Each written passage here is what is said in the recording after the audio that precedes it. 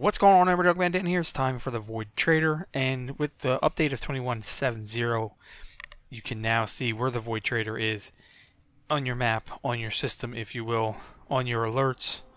He actually shows up here, so you know where to go, which is awesome. So we're going to come back over here. You can see it's really busy, but I'm going to hop on down to the Calm. I've already had a chance to look in there, so... And obviously by the title of the video, you already know what it is that we're talking about. The big goes, boom boom explosions that are going to happen. Always a fan of the self-kill, if you will. Because, yeah. Anyway, let's hop over there.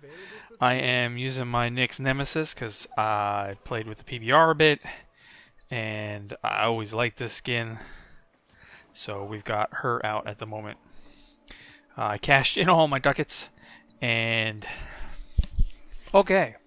Oh my, now here is someone with great taste. First off, there's two new things. There's a display Argyle and a Prisma Angstrum. So, the Prisma Angstrum, which means I'm going to have some fun with some forma and all that good stuff.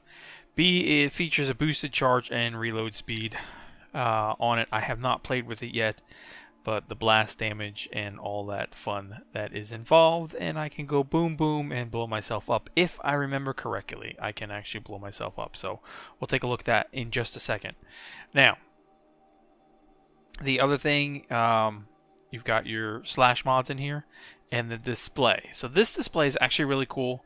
I actually am going to pick up a second one here. Let me just get that so I can show you, because I'm actually using this Oberon display because it's Oberon and it's me. You know what I'm saying? The Oberon, got it.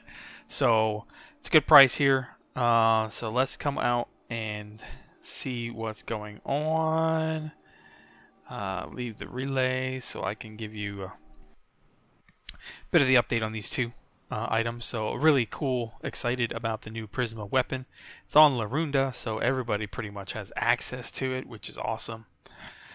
Basically the display, okay, the display shows under the universe anything that you've pretty much unlocked in terms of images. So anything that's within this codex that I've unlocked, I have access to, and I'll show you here how that works.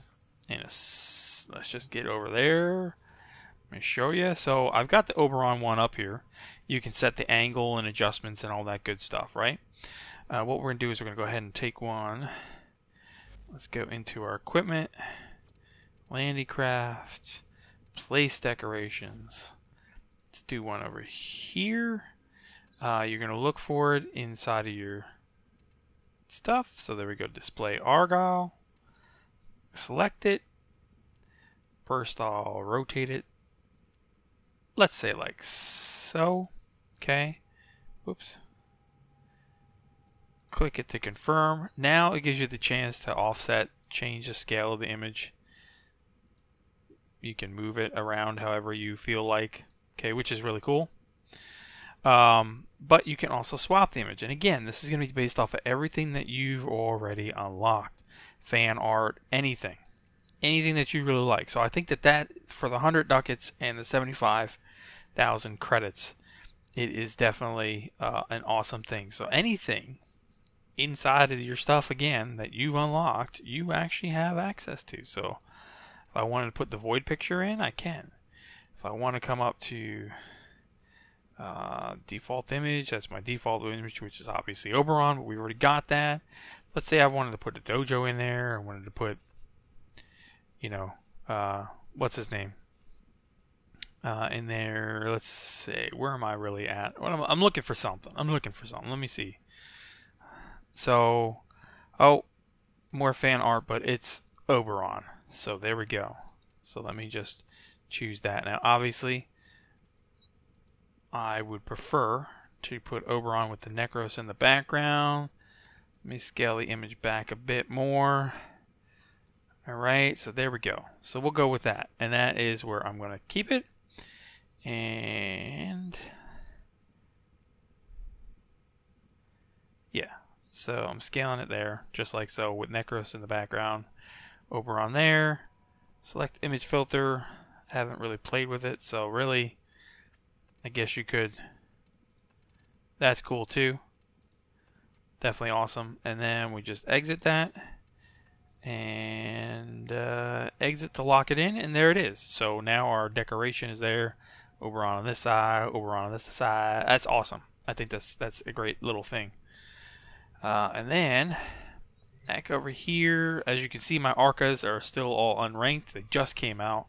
I haven't had time. I'm just getting out of work now. And again, you know, everybody, if you already watch my channel, you know about the hurricane preparations. We are pretty much as prepared as we're possibly going to be at this point. Hopefully, I've got like one more thing I want to get, but that'll be a little bit later. It's basically some extra ice.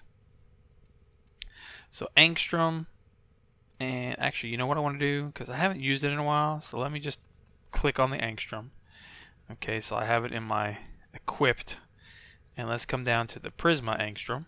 Okay, and then you can see, so Prisma Angstrum has a slightly higher charge rate, 5% more critical chance, and a slightly faster reload speed, but everything else is the same. And those things could work out, depending upon how you play it. I don't know about the critical chance really being much better, but yeah. I mean, I'll take the charge rate and the reload speed being a bit faster. Because more boom, right? So, and then if you're looking at the actual stuff here, it's just the one D slot. It's always a D slot. But that's okay, because if we stick with the blast damage, we are perfectly fine with that, especially if we are utilizing our prime. Oh, maybe not. Oh, really? Okay, that's right. No, that's on that's on the other weapon. Got it. Never mind. Okay. Oh, we could put fulmination in there and really make yourself go boom. So anyway, those are the couple things that are really cool inside of the Baro teer this week, and everybody really pretty much has access to it since it's on Mercury. So get yourselves in there, get yourselves your ducats, and get those items. Definitely get those items this time around, and stay tuned. I will catch you guys soon. Thanks for tuning in.